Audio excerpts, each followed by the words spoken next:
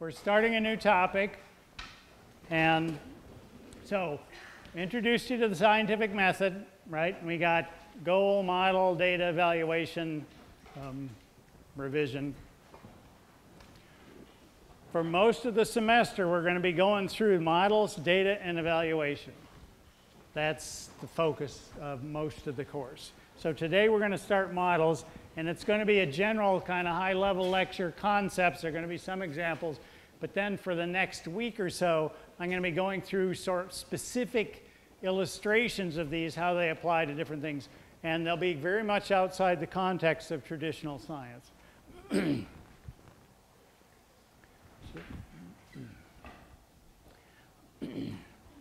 So, models. And I'll give you a very loose definition. A model is anything. It can be an idea, object, plan, picture, organism. We use to represent something else.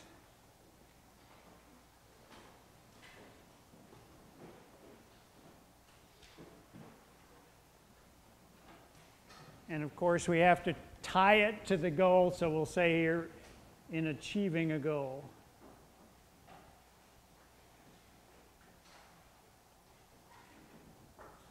And a point we'll come back to many times is that the model is judged by the goal.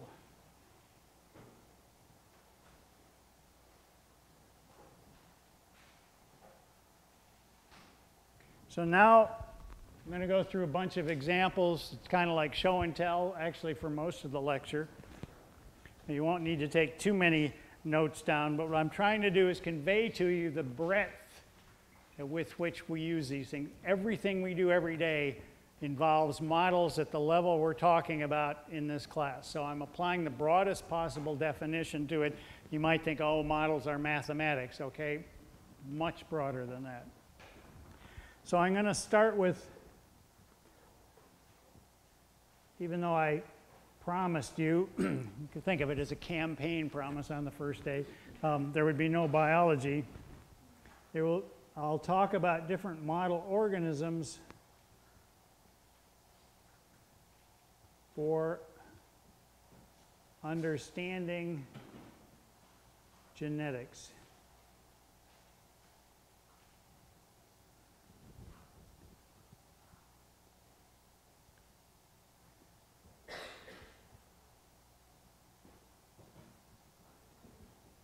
And so the first two on the list are going to be the type of virus and bacteria. And I don't know whether it will help to, I guess you can kind of see that with the lights on. So this is a Petri dish, and you see a bunch of blobs on it, and these blobs are colonies of bacteria. And each colony, the way this works is you spread a certain number of bacteria on the plate. You let this thing grow overnight. Maybe you let it grow 24 hours. Depends on the bacteria. And they grow up into these colonies. Each colony has probably 10 million bacteria in it. They just not happen to be a harmful bacteria. So, and so you can see 50 colonies or so on it. This is a plate with more colonies, probably the same bacteria, and you get the idea. So we either put down more bacteria on this plate because we've got, I don't know, probably about 400 colonies on this one. We've only got 40 or 50 here. But you can handle huge numbers of bacteria in a small space inexpensively. And this is very useful for understanding genetics because you could, it could be that we only put down 40 or 50 bacteria on this plate. Could be we put down the equivalent of the world's population of people in bacteria on the plate, but that there was some kind of drug on here that kept the bacteria from growing, and so we're only counting the survivors. But bacteria prove very useful in biology, as you already know. This is a on this plate's a type of virus that we don't have to worry about, but try and give a dark background here for some of this. Oh, yeah, that'll be good. So in this case, the plate is kind of hazy except in a few spots where you can see these clear areas. And what we did in this case was we put down probably, I don't know, 1 million, 10 million bacteria on the surface of the plate, but in addition, mixed in there, perhaps at spots where you put them down, we put down viruses that actually chew up the bacteria. And as a consequence, you end up with these areas that are kind of clear that you can see through. That's where the virus has sort of multiplied itself, and there are probably 10 to 100 million viruses in each one of these spots, and it simply grew out eating more and more bacteria up to a point that the plate stopped. Again, the advantage is to get one of these holes grown takes a couple hours, and in that hole you've got, you've gone from one bacterial virus up to potentially 10 or 100 million of them. So very fast growth. You can handle very large numbers in a very small space. You probably all know that, you've been exposed to this, but just to give you an idea of the range of model organisms and how useful they've been in biology, and we can even say useful for understanding human genetics. Bacterial viruses have provided the foundations of molecular genetics.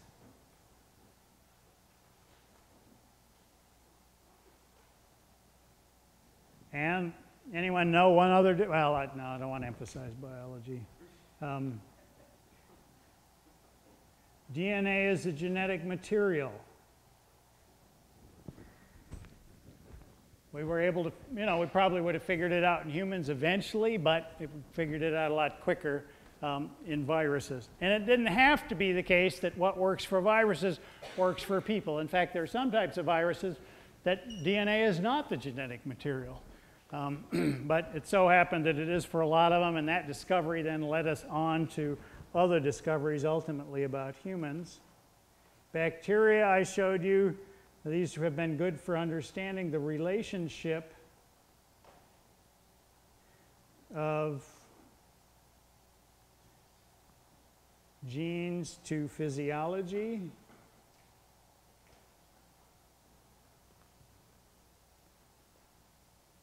Yeast. Why are yeast our friends?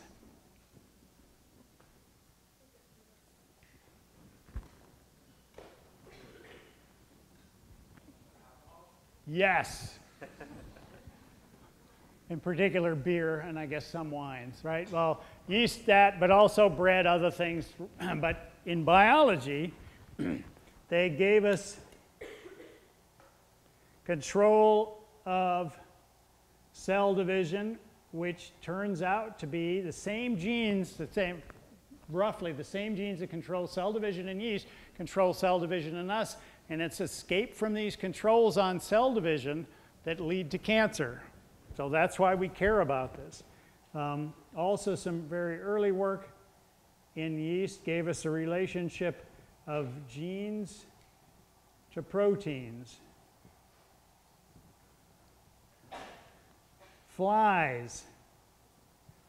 These are little fruit flies, the kind that when you let the bananas get a little too ripe, suddenly you see things flying around them in your kitchen.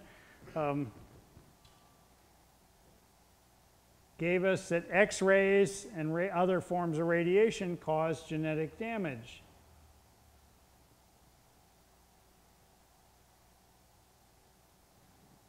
And I'll put an arrow on the notes, meaning pointing out the door and up the hill, because that discovery was made in the next building up the hill by a guy named Hermann Muller, who eventually, this was done in the 1920s, eventually won a Nobel Prize for that. Worms gave us an understanding of programmed cell death. which is really important to why we don't get cancer. It's important to development. It's really fundamental. And then some little fish called zebrafish gave rise to developmental genetics, or at least big understandings. Right, so here are a bunch of things that if you walked outside, one, you might not be able to see because they're too tiny. In other cases, you'd swat them or step on them and so on, that have led to big understanding, changes in our understanding of genetics as it applies to us. These are model organisms, and they're very useful. Even though they're not us, they have helped us understand us. So I figure you kind of get that point. Models outside science is where we use them ubiquitously, but you might not make the relationship between their use in science and how you're using them. I'll start with something that, again, you probably all understand. Scale models, they can be big versions of something small or small versions of something big.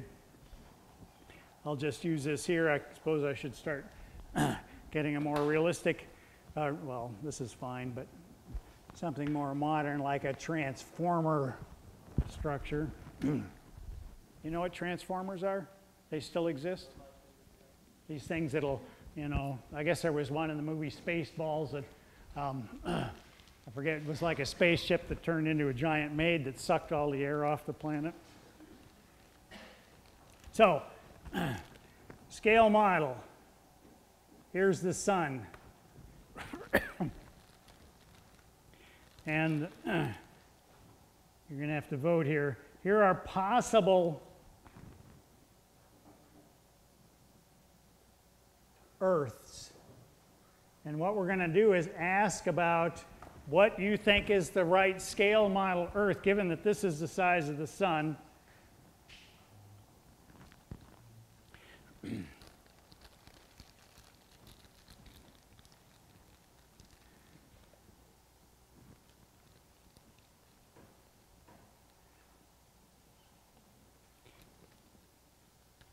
And at this point, things start getting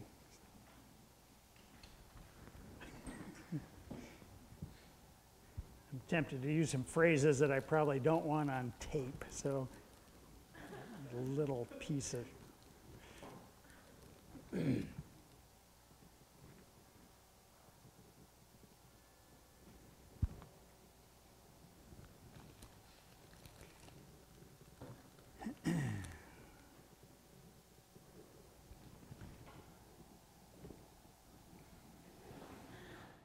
okay.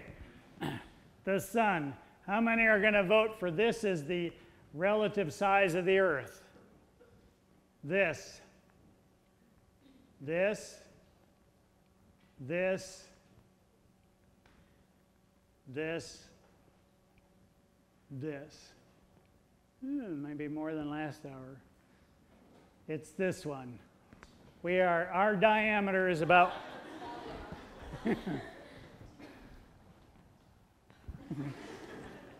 I don't even know where it went. Well,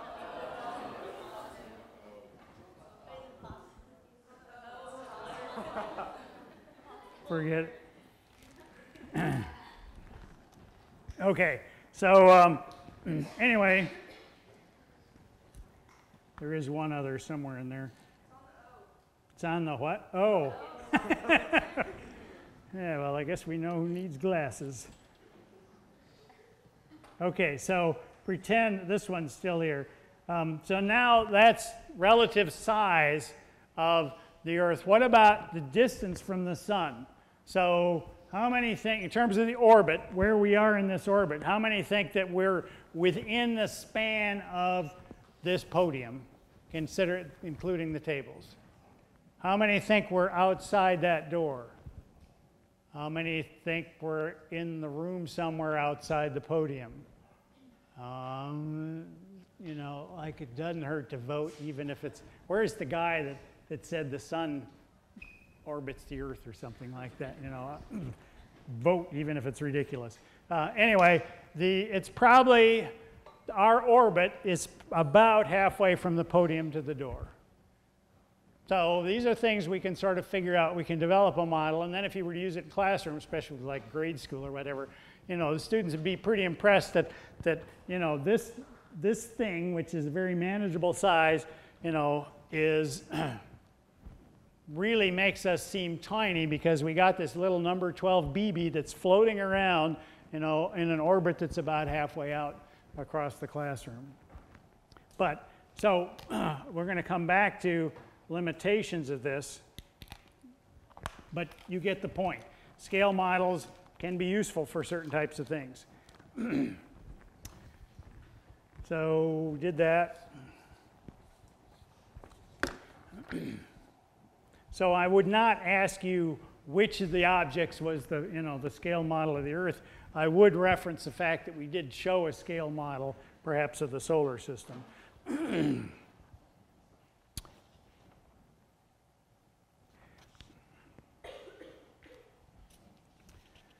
Other examples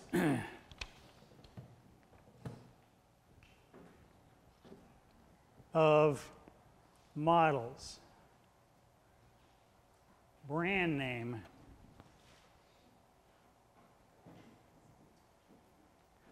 Right? Companies go to a lot of trouble to get you remembering their name. What do they want you to associate their name with? Their products, and in particular, what about their products?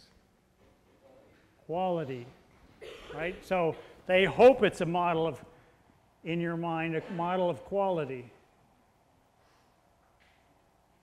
And what they don't want is for it to become a model of disquality.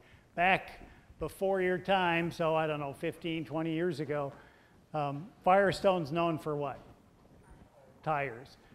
Well, Ford Explorer, which was I guess one of the early SUV, well, what did they call them? Is that right? SUVs. One of these things that's high-centered was sold with Firestone tires on, and there was a slightly higher blowout rate on these Firestone tires than was the norm in the industry.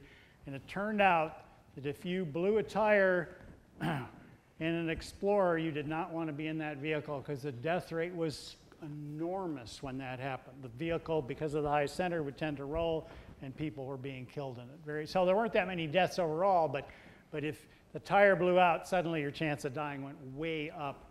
And of course, Firestone was in the news for all that negative publicity, and that was not a good thing. So their brand name became a model of something else.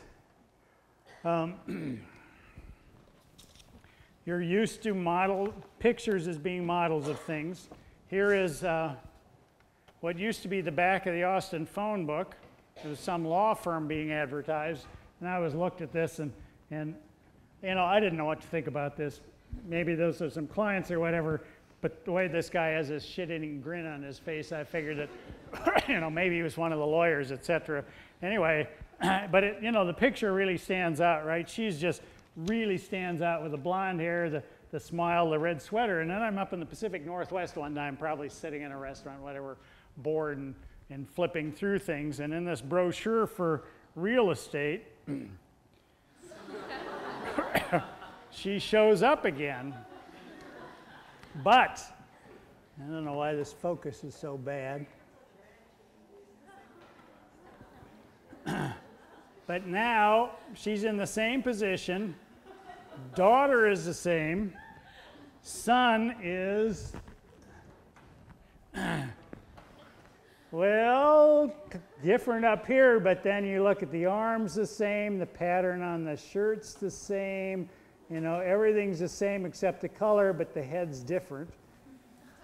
And hubby's different, right? So here, smile, tie, they're advertising lawyer services. Here it's, you know, a nice friendly neighborhood, so hubby's dressed kind of like Bill Gates with a sweater draped around his shoulders, etc. Looks very different. So, you know, you see this and immediately realize there's some company out there that's marked, well, potentially, someone got You know, they're either marketing different family photos where you can cut and paste, or someone up here decided to Photoshop this one.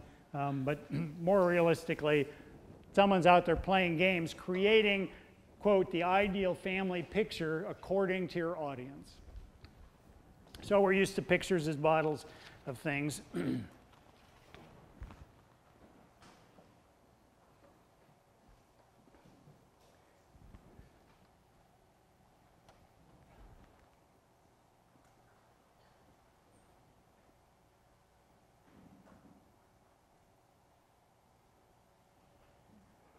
Titles, models of what?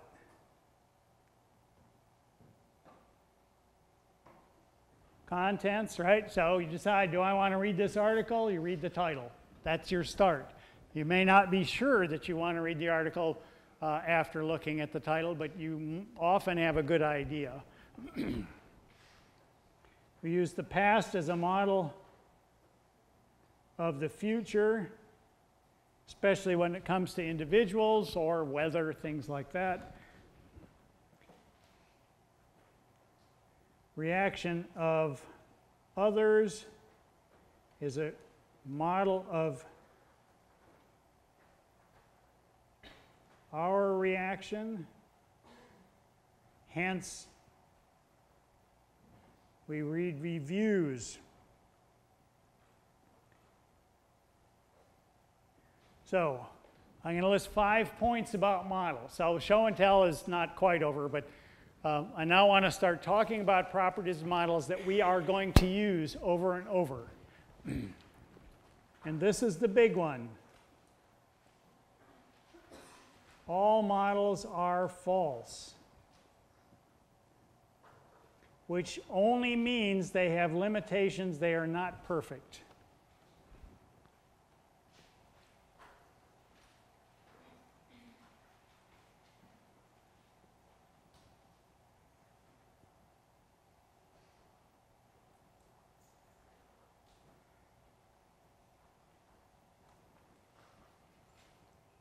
So for the most part, there is no such thing as a perfect copy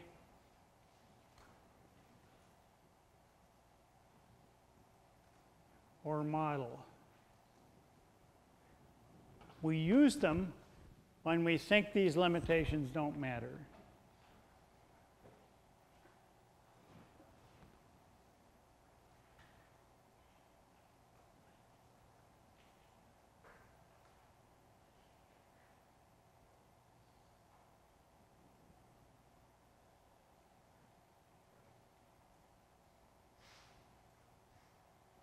Now, we might not always know in advance that the limitations matter, so we'll start using something, but that's what science is about, right? That's what the progress is about. We use something as a model and discovered, oh, well, maybe that limitation isn't so good after all, and we move on.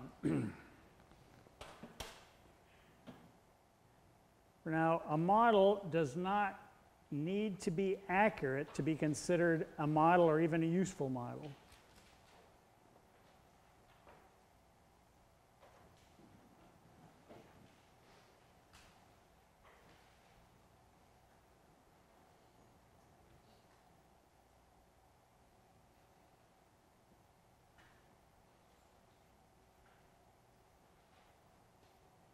And I'll come back to that in several minutes. We say that a model fails, i.e. we reject it,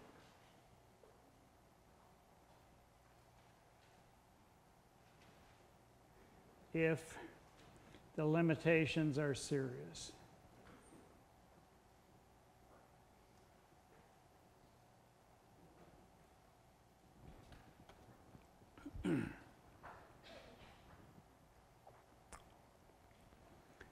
So I want you to do a couple things in your notes now. And then I'll also put up a poll everywhere thing that you can text in. Write down 3 to 6 ways that the scale model I just showed you of the sun and Earth does not reflect reality.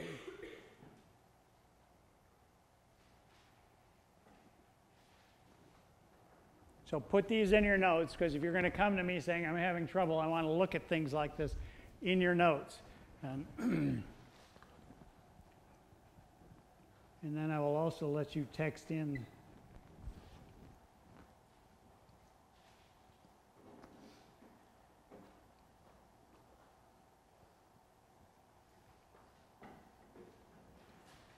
So you can text things in. How is a scale model, this scale model of the solar system, not exact? Don't worry about the goal. Choose any goal you want, but what wasn't real about that?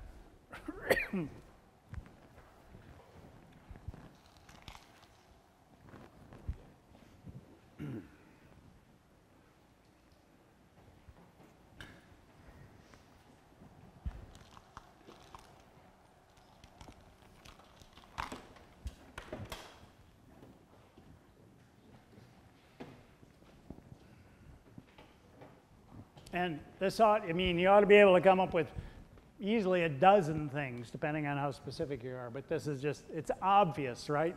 So just get in the habit of looking at something and say, well, yeah, that may have been useful for this purpose, but here are several ways in which this is not exact, it's not, you know, differs from reality, etc. So there's one, right? You ought to be able to just list these ad nauseum. Because what I want you to do, like the whole point of focusing on models, is to get you to start realizing everything we do in society and science is built on models. Every model we use has limitations, and you got to start thinking about what the limitations are to realize why the conclusions we've drawn based on that model may not hold. That's what this part of the course is about. So, composition, other planets.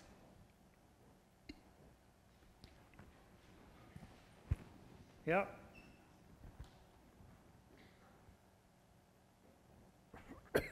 So, you could do this all afternoon, right? And it's just keep listing them.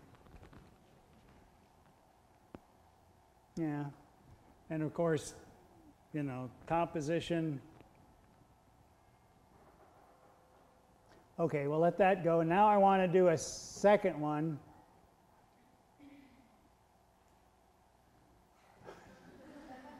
Yeah. Not very hot either.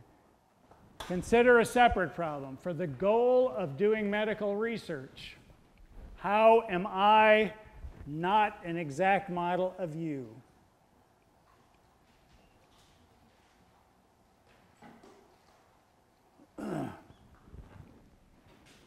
Because this is the type of question where we start getting at the nitty-gritty of things. And I suspect that most of you can come up with a one or two ways. I don't know why you're laughing at that. That's the first thought that occurs to me. So 2 right on the money. Wow, bullshit on the way one.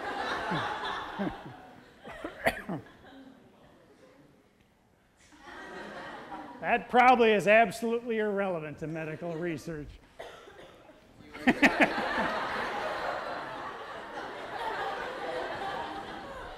Okay, I said I won't treat you like you're in high school, but you have to act like you're not in high school.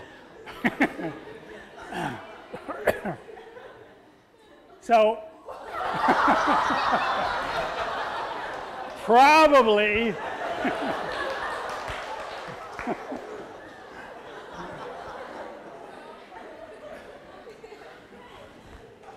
I will quote Rick Moranis in the movie Spaceballs, I'm surrounded by assholes. Okay, so I guess I want to come back to this.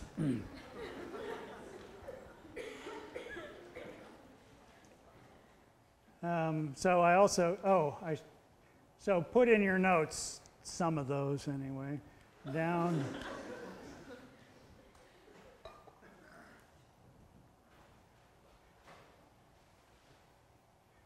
I'm not.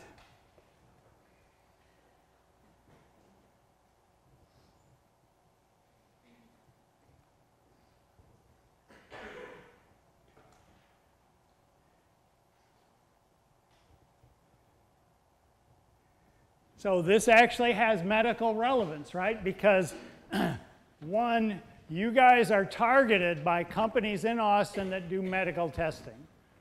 And there, I don't know how many there are several.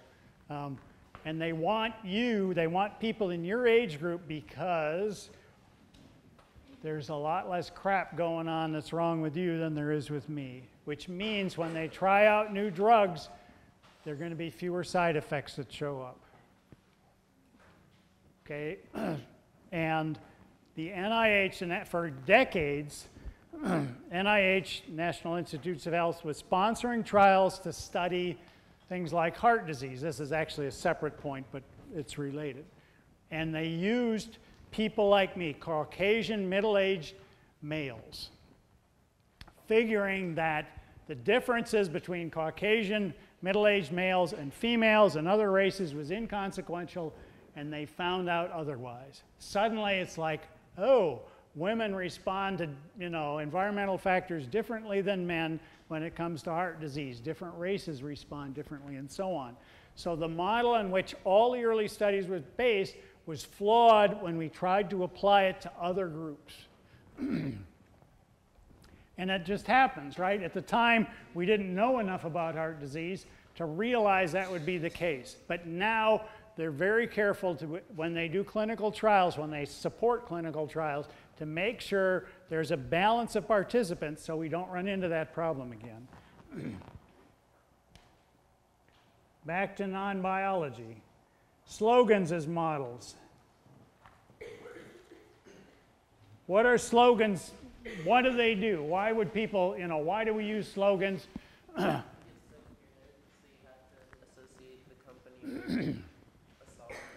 Yeah, so it's their trigger thoughts in your mind. They're sort of catchy things that build associations. They're very culture specific, right? So there are some things, you look at advertisers on television. Texas is a really good example, right? I came to Lubbock out of Wisconsin in the 60s. Who's the one who made that comment about how many drugs I tried? And I couldn't believe the identity people had with Texas. It was very infectious, right? To the point that, I remember driving, if I left the state, I thought, oh, I've just crossed the state line, whatever, and then I come back and I'm honking because I'm back in Texas again and that. And people, I don't know if you still feel that way, but it was a very common feeling, and there's a sense of, a native Texan. I'm not a native Texan, and I have, the wife of one of my friends would say to me, I don't care what you do, etc. You can die. I'm going to spread the ashes, your ashes over the state, but you're never going to be a native Texan. I mean, that's kind of the sort of mentality here. And the advertisers pick up on it, right? And people use slogans. Don't mess with Texas, right? Can you imagine a slogan like, don't mess with Illinois? Right? And watch television commercials. And well, I don't want to encourage you to watch television at all, but if you're watching, pay attention to them for how they exploit this, right? And how many times have you seen a commercial that says, Texas, this truck is for you? That isn't going to work in other parts of the country because they don't have that identity. So slogans for Texas are very Texas specific and probably would really get a bad reaction in Oklahoma. So companies want to use slogans to sort of help sell their product and get people thinking about, good associations, etc. And when they're successful, they sometimes try and move them to a different culture, and it doesn't always work. So years ago, there was this email that came around with some examples of slogans that didn't work well, and I can share those with you now. And I'm going to cover things up so we kind of expose the answers as we go along.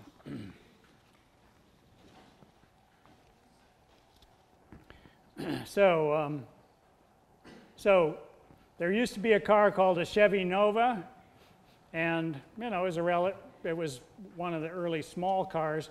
They decided to market it in Central America without changing the car's name, and of course, if you know the least bit of Spanish, you know that Nova means it doesn't go, so that probably wasn't a big success.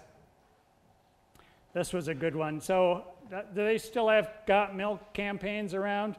Used to see these billboards of, you know, celebrities with a white mustache and that. Well, they tried that in Spanish in Mexico, and it turned into Are You Lactating, which is a different form of Got Milk.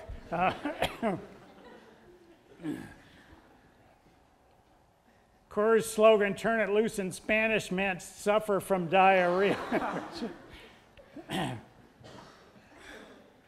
This is one thing you'll learn if you travel in Europe or Australia where there's English speaking. There are some terms, phrases that have different meaning, right? For the most part, everything's the same, but you'll run into one or two of these, and one of them is stuff, which here, you know, I mean, stuff it, you know, there'll be some company, I'm in Moscow, Idaho a lot, and there's some company that'll be, you know, stuff it or whatever. Well, that means in England and in Europe, so you don't want to use that. Root also means the same thing, and so they're really amused if they're watching a sporting event here, and the announcer in the U.S. says, "Oh, the cheerleaders are all rooting for the team," right? So, so there are words like that that you got to be careful of. But this was a case in which a European, so Scandinavian manufacturer of vacuums used this slogan, "Nothing sucks like an Electrolux," which you can appreciate wasn't a big sell in this country. Mystic was a curling iron in German, wasn't a good idea because mist is slang for manure, which is probably not what you want to be putting in your hair. This one I think is really interesting. Gerber's selling baby food in Africa. They use the same packaging in the US, which, you know, and if you look at these little jars of baby food, there's a picture of a smiling baby on it, whatever. So in Africa, because there's so many people illiterate, what the sellers do is they put a picture on the jar of what's inside. So now they're selling a jar where people are associating the picture with what's inside, and there's a picture of a baby on the jar. Colgate, this was a mistake, be hard to know, but introduced a toothpaste in France called Q, which turned out to be the name of a porno magazine, which raises all kinds of possibilities. This one isn't too funny. Some t-shirt maker in Miami, in anticipation of the Pope's visit, tried to make a t-shirt that said, "I saw the Pope," and it turned into, "I saw the potato." Pepsi's "Come Alive with the Pepsi Generation," translated in Chinese as "Pepsi brings your ancestors back from the grave."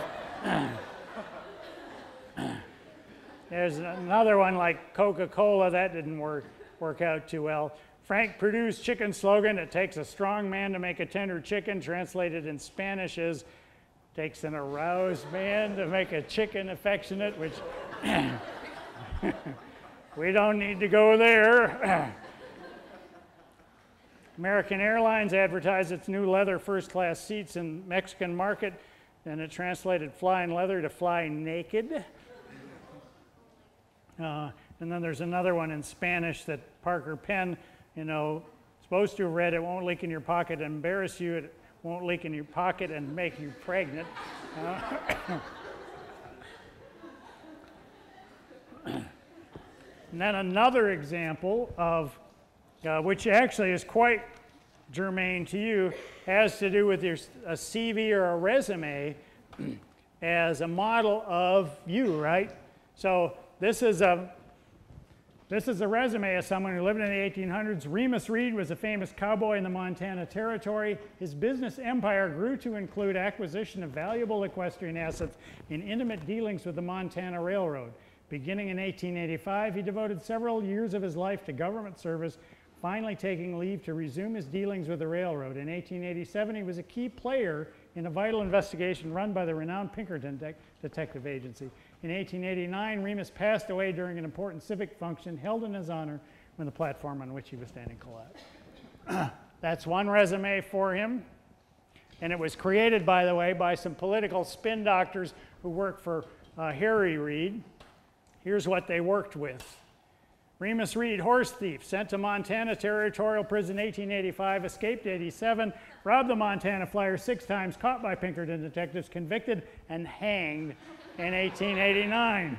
Platform on which he was standing collapsed. So, remember this. You can take anyone's record and turn it into something that sounds pretty good.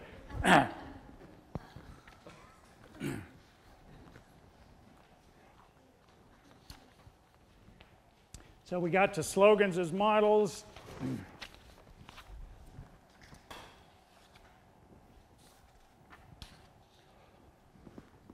And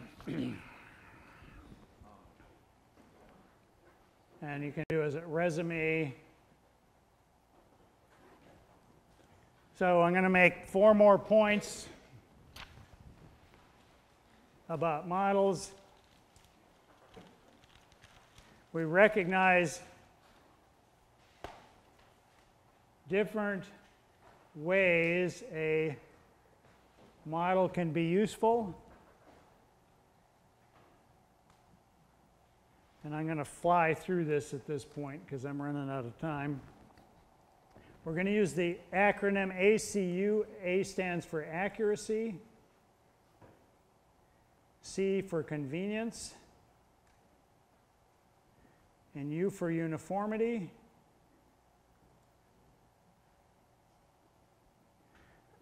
So accuracy is what you think, similarity to what it represents.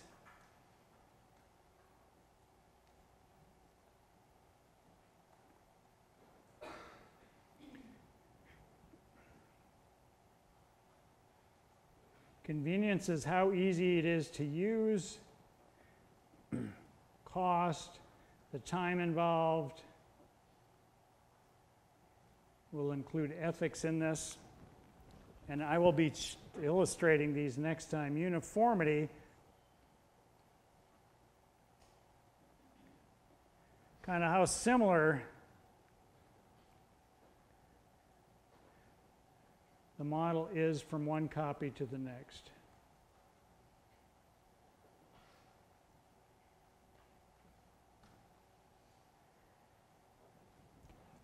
I'm introducing the concept to you. We will go over this in our specific examples.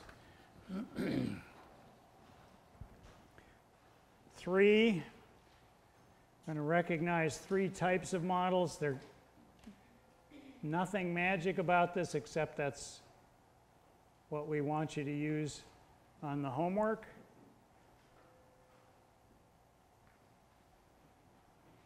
I'll write them down and explain them. So abstract, physical, and sampling.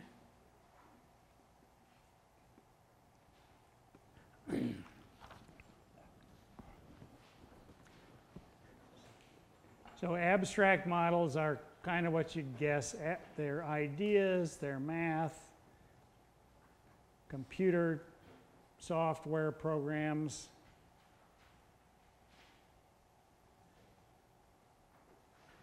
Numbers, graphs.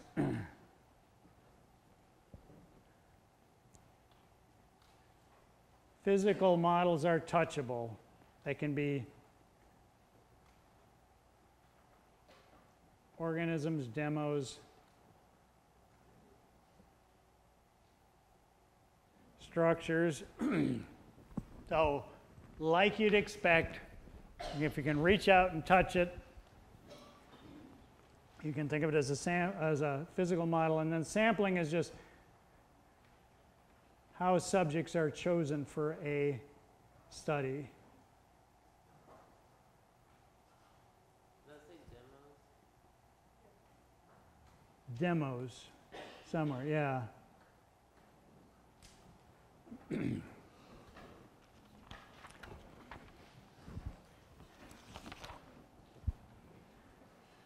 The next 2 are pretty short. There's a concept of one to many and many to one.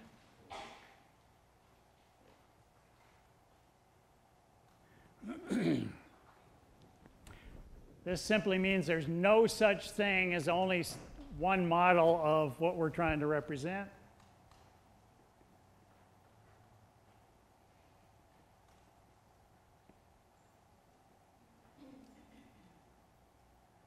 Let's say only one model.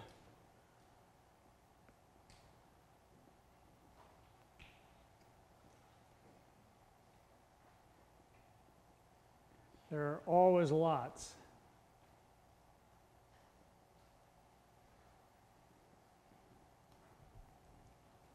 Also,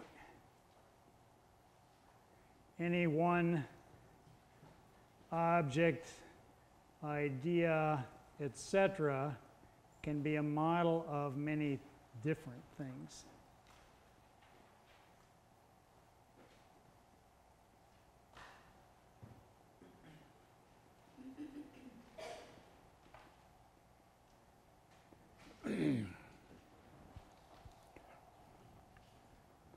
And then the last one is the shortest: pieces and parts as models. A model of something can be a very small part of it.